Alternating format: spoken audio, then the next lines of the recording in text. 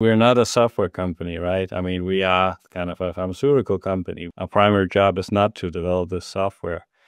Um, but I mean, we sit and code every day, so that is our primary job basically. And I think now um, we are starting to think about, well, if we want to do validation kind of in the clinical programming space, can we do unit tests of that? Can we decompose the programming in a different way such that we can utilize a lot of these workflows around developing software in a much broader way?